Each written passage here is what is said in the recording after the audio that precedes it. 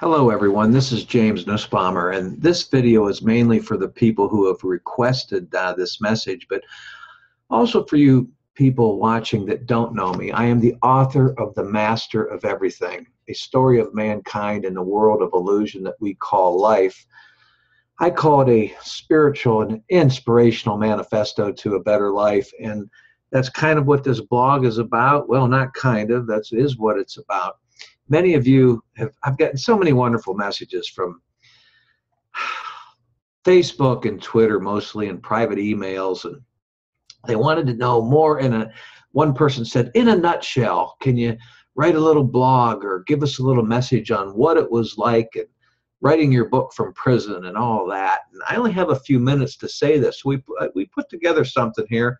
When I say we, I always pass things on to my editor, Carol, who I love so much, who lives in Sarasota, Florida, to make sure that we have everything exactly right, because I want to make sure that I'm not doing anything to offend anyone and so forth. But anyways, really in a nutshell, how everything happened, let's put it this way. If you want to put your mindfulness on, your mental hat on right now, you know, a business owner who says he or she has never even for an instant doubted or feared if he was on the right path is not being honest at all. Even entrepreneurs with a burning passion in their guts and bulldog persistence have quitting days, says author Azriela Jaffe. And you know what? I can surely vouch for Azriela, what she's saying there. And Azriela, I'm sorry if I mispronounced your first name incorrectly, and I do apologize. I gave it my best, but I surely can vouch for what she's saying. And you know, we at all times question our natural abundance, our natural ability, and our commitment, but we do seem to know how to rise above when we need to, don't we? Yes, we do. Let's talk about commitment. I'd written this book from prison by hand in composition journals. That was the climb.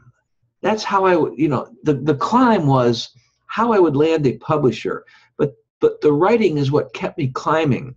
But the climb was towards looking at 10 years of prison in the beginning years. Oh my God, 10. It was like looking up from hell, looking up to light. How can I get up there? How can I get to the light? Writing was my climb. It was the climb that I had to take. How would I land a publisher were my thoughts. So that became the climb out of hell that I had to make, let alone trying to shake those hellish thoughts that were pulling at me and trying its best to pull me back down into hell, and to keep me from climbing any higher toward the light. I knew I had to reach certain plateaus and then relax. I would see plateaus, like little shelves sticking out, on my way up there. And I knew I had to reach and then relax on what I noticed to be these narrow shelves, which I called plateaus. These frail shelves, like little rock shelves sticking off the side of a cave, but climbing upwards. I was down in a hole, the rabbit hole of the prison system. And I was clawing my way up. These frail shelves I had to reach one at a time, and I'd sit and rest on a certain plateau, careful not to let my legs dangle too much. And I'd give thanks and bask in my inner divine self that I made it at least up this far to that plateau with what was going on with my writing, which was getting me through the time in prison. And I sat there often with tears in my eyes, some happy, some sad. But I'd anxiously rest at each plateau for a while, wholeheartedly knowing I still had a hell of a climb ahead of me. I always anticipated my inner voice calling me, sometimes lovingly shouting to me, shouting at me, kind of like a parent would, like your mom or dad would, urging me to start climbing again.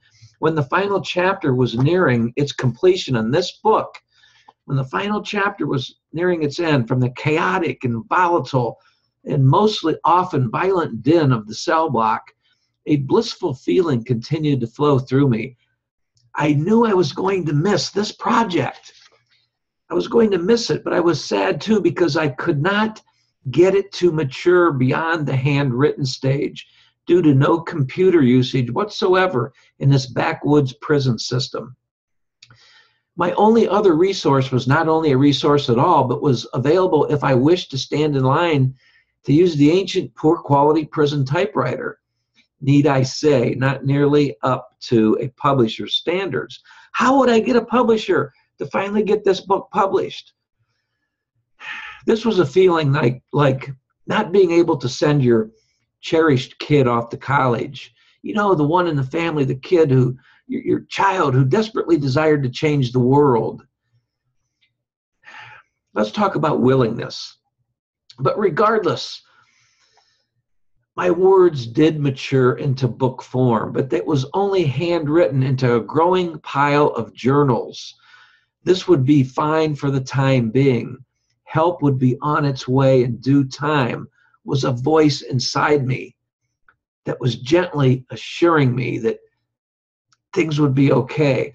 As the journals, handwritten journals, which was my equivalent to computer entry, sat in the bottom of my footlocker while I continued to diligently climb to the next plateau. There is where I'd write book number 2, the sequel to this.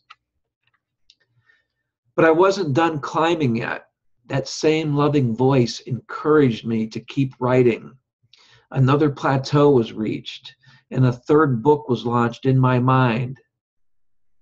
Now, as I write, and I keep on writing, I must say that the climb out of hell was worth it. I never gave up, and these 3 wonderful books on manifesting one's true destiny are now in the hands of a magnificent, loving publisher, Ozark Mountain Publishing Company. This is the pilot, and book 2 is on its way out, which I'll be announcing at the Transformation Conference in April. And book 3 will be on about 6 months later, will be out. They're all being edited and published right now. This may seem all too simple, but it really all starts on the first step. That's where I started my climb, on the first step. Now I'm a free man after 8 long, horrific years in a state prison. Let me quickly add that anyone can rise above adversity. And if you're needing a little help in doing so, and you want to check into some further avenues for you, take a look at my website that's in the description box of this YouTube video, jamesnussbaumer.com. It will take you to my Real Abundance page and see what you find there and go from there. Hey, everyone, thank you for listening to me. And in a nutshell, I hope that answers some of your questions, the ones that asked for it. And if you haven't asked a question and you're just looking at this story for now, I hope maybe it makes sense to you. Thanks again. God bless you.